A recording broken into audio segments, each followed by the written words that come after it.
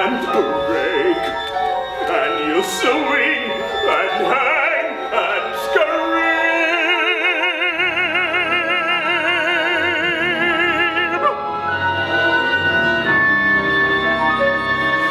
Dancing and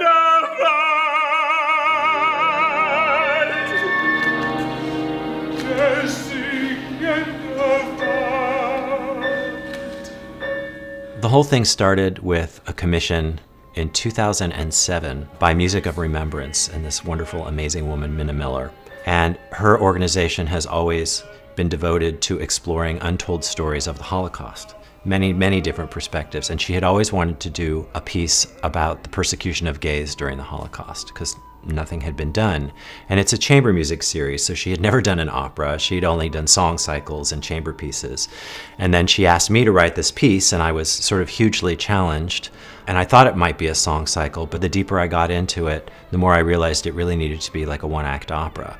And that became a piece called For a Look or a Touch. And I worked with Gene Scheer, the librettist, on that. And I learned so much from doing that piece. First of all, I did not know about the persecution of gays during the Holocaust. That was news to me. And we found this amazing documentary called Paragraph 175. And that's when we first heard this man, Gad Beck, tell his story. And he talked about this 19-year-old lover that he'd had in Berlin, who he and his entire family were taken to Auschwitz and murdered. And we realized that could be the germ of our story. So it was based on something true and real, felt very alive, and it felt like we could explore the emotional architecture of that and making the story work for this chamber music series as an opera. The next piece that came along, Minna Miller came back and she asked us to write a story about this Polish woman, Krystyna Zywulska, who survived Auschwitz by becoming a camp poet. She would write words to tunes that everyone knew, and they'd spread virally through the camp. And a capo who recognized her talent and appreciated what she did for the camp and for the spirit and morale of everyone gave her a permanent job where she wouldn't be at risk of being killed. So suddenly we had this piece about this one woman. I mean, these are really dark stories, but they're also fascinating because they are stories of survival. And they're not your typical story of survival. They're about people making different choices in their life, rewriting the story of their life in order to survive every day, and then choosing what they can remember and how they can remember it. They're both intensely emotional stories, and those are the stories that inspire music for me. Very intense, personal, transformative, emotional journeys.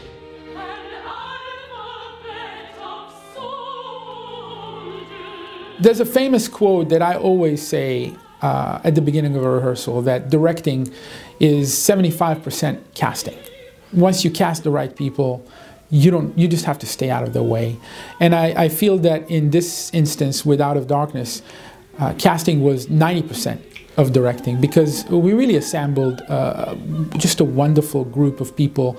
And the overarching idea behind it all started with a conversation with Jake Heggie, who refers to himself as a music theater composer. Not musical theater, not opera, but music theater, where theater is just as important as music. And I strongly believe in that concept. I believe in stories and in breaking barriers between opera, theater, dance. It all means to serve one thing. So with that concept in mind, I contacted two of my colleagues that I admire greatly. One from the theater world, the artistic director of Theatrical Outfit, Tom Key, who's playing the lead role of Gad Beck, and he's brilliant. And the other colleague is John McFall, the former artistic director of the ballet, who brings a great sensibility to this production. And together, we came up with the casting for it. So John McFall recommended dancers that would be also good actors, that would move well, but also convey a story in a way that is theatrical.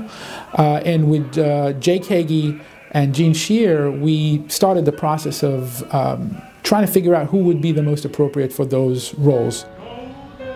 I've had the pleasure of choreographing for opera in my career, but this is really unique because the cast, each individual, is a singer, an actor, and a dancer. So bringing all of those qualities together to identify characters, relationships, to tell a story, it's a fascinating process. It's not so much about kinetically doing choreography. It's really more important to tell that story. And yes, of course, everyone's moving. That's important, how they move and what they're doing. But what really matters is the story. So that's where the focus is. I think once people see out of darkness to remain, there are two words that will never be exactly the same. And one is forget, and one is remember.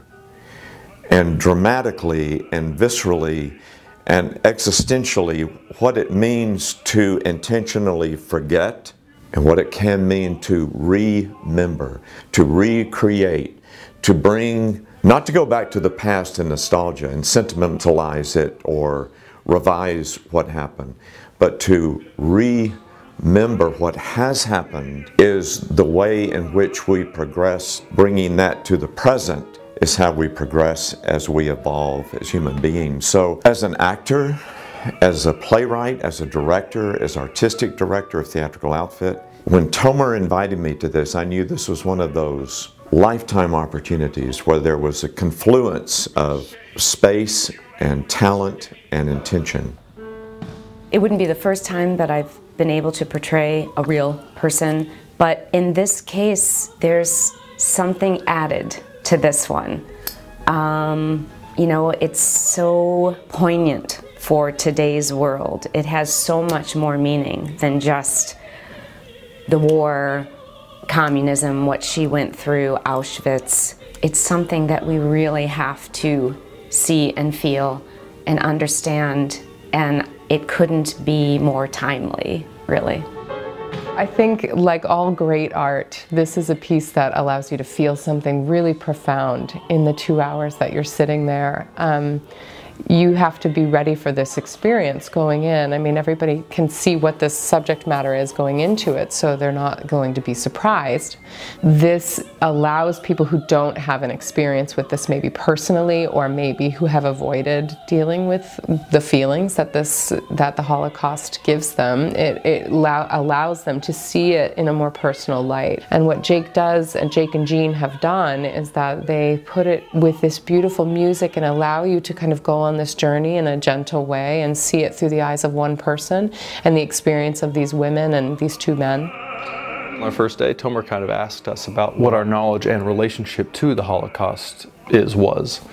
And I'm one of the non-Jewish actor-singers, and I'm also grew up in part of the country, south of Houston, not a big metropolitan area, where there was no Jewish community center, there was not a large Jewish community, and so I had no idea that besides Jewish peoples being taken in the camps, that there were also African Americans, mentally handicapped people had a particular designation in the camps.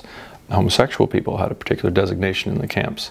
They each wore a badge to single them out for why they were in the camps. So to me, I think, is the kind of things that if you don't talk about and tell these stories, that those are the kind of things that can fall away and we can forget about. So yeah, I think remembrance is extremely important, or else we'll forget. This show is not for entertainment. It's not us entertaining you or charming you. There is some of that in this show, of course, because it is an opera and it is art and music, so of course there is that element. But people are going to walk away from this pensive. They're going to be thinking, and they're going to be emotional. And I think that shows like this are so important, because we tell stories through art not just to entertain. We tell stories through art to learn and to remember, which is what this show is all about, to remember what happened and so it never happens again. Moving to a small hall, the audience, you cannot escape the drama. I mean, we are such a visual society right now. We see everything on our devices and we're up close to it. The theater experience is moving towards that. The audience needs to be enveloped in the energy on the stage. When you go to a 3,000 seat auditorium and you're in row L, you lose that kinetic energy. So in the small space, you cannot escape it. You cannot escape the energy from the stage, from the musicians. All of that electricity, it just is going to resonate in the audience. You're trying to honor the lives that you're representing, but you're also trying to, you know, Bonnard had this, the painter had this great line that art is lots of lies making up one great truth, or a great truth. And so what we're really trying to do is to honor the emotional reality of these people's lives. The facts that are portrayed in the piece are accurate, but there's some poetic license, without question, as we've created, you know, putting these two stories on stage. But what we're trying to do ultimately is allow music to depict the emotional reality of these people's lives, because that's why we're here. That's why we love opera, because music is this incredible conduit for the human heart. There are very few operas, and I've directed quite a few at this point, there are very few productions where I know, even before the opening, that it's an emotional piece that's going to really resonate with audience members for days and months after they have seen that show. When I think about some of my greatest pleasures of working on other pieces, I think about Silent Night, which had a similar impact and dove in a similar way into the deepest emotions and humanity of human beings. And I feel that Out of Darkness has that. And one of the things that Silent Night had in it is that at the end of the show, there was silence. There was silence of like 15 long seconds, because the audience needed that time to have all the things that they saw and heard absorb and sink, and they needed that time to digest.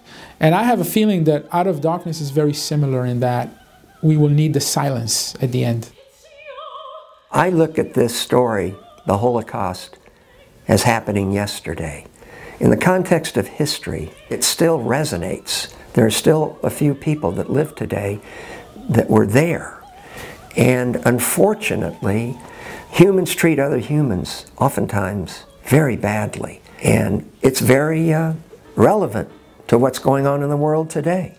And it'll help, I think, generations of the future to understand, realize, and embrace that relationships and people need to be respected, appreciated, and a little bit of love doesn't hurt either. There is a primal, mysterious reality to what happens when flesh and blood, human people, are sharing and breathing the same air for a couple of hours, and language and music and story is center stage. It's the first thing that a tyrant wants to abolish. And it's the one thing that makes a democracy and a community survive, when we can understand, even though the plot of that person's story had nothing to do with my experience, I see myself in it. And if that person's story has meaning, maybe mine has meaning too. Maybe even there's a plot to life itself. It's the flesh and blood aliveness that's irreplaceable. It's irreplaceable. I think opera is one of the most powerful art forms that exist, because it's able to tell a story in a way that no other medium is able to. Because when words are not enough, the music takes over. And when the music is not enough, the voice takes over. I mean, that takes us to such heights. And the problem or the challenge with that is that it is so emotional that it can be over the top if we're not careful. And I find that some of my favorite composers in the world, and there's a few of them, but when I think about my top, it's Puccini and Jake Heggie. And both of them are really walking on that fine line of profoundly touching people's emotions. They know how to do that. And for that, I admire them profoundly. But if you're not careful with their music, if you're trying to add to it too much, it can become sentimental. And we don't want that to come across between the audience and the story, because it will soften the blow that an honest story will have. That's the danger of sentimentality. It's a very exciting time for opera. I think there's people communities all across the country are getting excited about these new stories being told, stories, new kinds of stories, stories from their communities that are being told in musical form. And rather than going, it's wonderful to go to another La Boheme and to watch it being interpreted in a new way. But when it's something that's really new, it's really pretty exciting. I think this is a watershed moment for the company and for the city, because it's a new piece for this company with a major, important, admired composer, Jake Heggie. But for the city, I think it's a very important statement that we are breaking barriers, that we are not confining ourselves to some sort of dogma of what opera is, or what theater is, or what dance is. Everything is the same. They're all tools that are telling a story. And simply because of the way we chose to tell that story, we are breaking those barriers. Because in an ideal world, audience should not be thinking, is this an opera? Is this theater? Is this dance? It's just a story that is being told with performers that are highly committed to this story and are highly passionate about how they do that. See, the thing is, with opera, it only exists when it's being performed. You can listen to a recording, but that's not really the opera. The opera is a live stage piece. And that's the goal, is to make that magic happen so that people aren't thinking about notes on a page. They're not thinking about measures. They're not thinking about meters. They're so involved with the characters and their journeys and they care about them. And they want to know what happens next to that person. And they can be, again, it feels inevitable and surprising. And then different performers will inhabit those roles and bring something else to it. Just like different directors will bring a new vision to a piece.